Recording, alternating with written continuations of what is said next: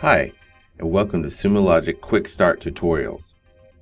Today, we're going to look at installing a collector on Linux. So to start, if you've never installed a collector in your system before, you'll see this screen. So let's click on Next, and we'll get to choose two types of collectors, installed and hosted. Installed are the type of collector that you put on servers, so we're going to choose that option. And here we can see all of the different options for collectors. So we're going to download the 64-bit Linux because that is what I need in this case. Now the first thing we need to do is make sure that the installer is executable.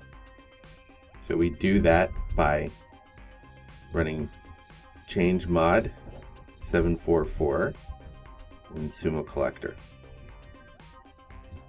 Now that is executable. Let's run it.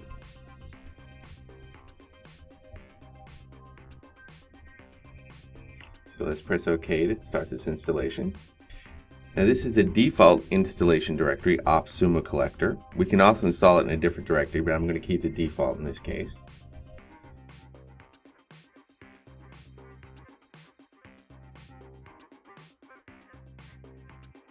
Now we get to choose the name of the collector. In this case it defaulted to the host name, so I'm going to keep that, but you could also give it a custom name. You can also choose to set up the default sources, in this case the operating system logs, var log messages and var log secure. I'm going to go ahead and do that so I have some data. Next, we need to put in our credentials. I put in my password. At this point, it registered itself with the Sumo Logic service using my username and password, and it's activated. So if I go to Next,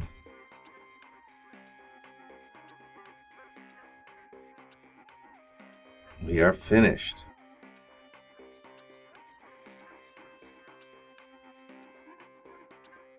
So I haven't seen any data yet from this particular collector.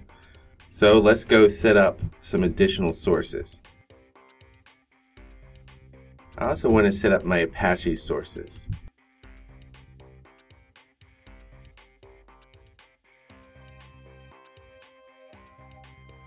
Now, don't put anything in the source host field unless you want to override the default host name of the system that you're taking the log from. So in this case, I'm going to leave it blank.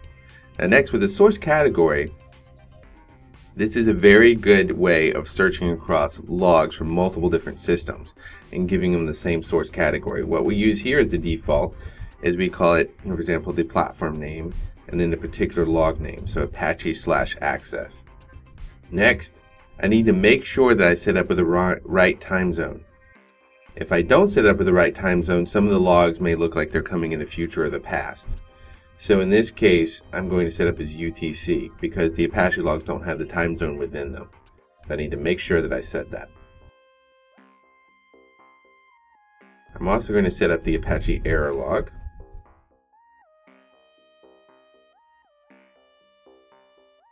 Set the time zone.